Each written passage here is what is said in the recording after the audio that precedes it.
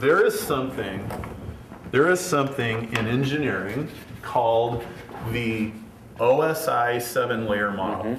Okay, and so let me explain that model, because this is when I saw that this model applies to DNA, that was actually when the big epiphany occurs. So let me explain it. Okay, let's say I'm sitting here at my computer and you're sitting here at your computer. Okay, so here we are, and you send me an email. Okay, so let's say that you type a letter and you save it in Microsoft Word and you email it to me. Okay, so what's going on? Well, we have your words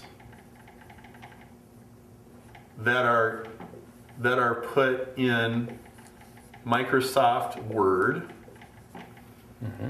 which is attached to an email, which is encoded into an internet. This is the sequence of steps. Yeah, basically. Packet. Okay, this is how it happens.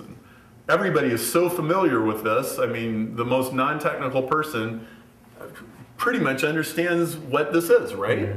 And the internet packet, maybe it goes through your wireless modem and it goes to your router, and then here it comes.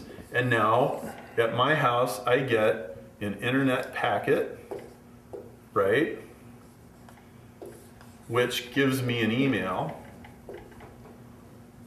which I open the email, and there's a Microsoft Word document attached to it, and there's your words in the Microsoft Word document. Right. So you have encoded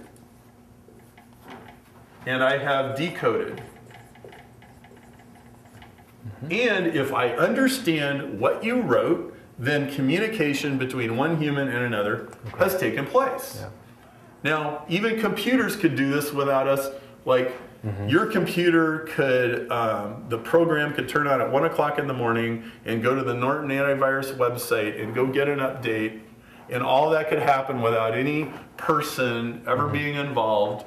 But regardless, there's encoding in layers.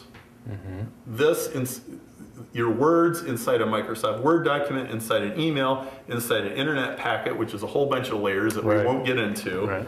And then we start unpacking.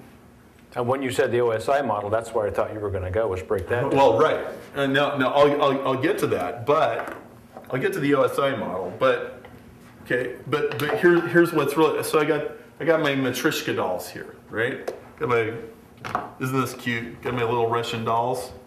So what happens when you send me an email is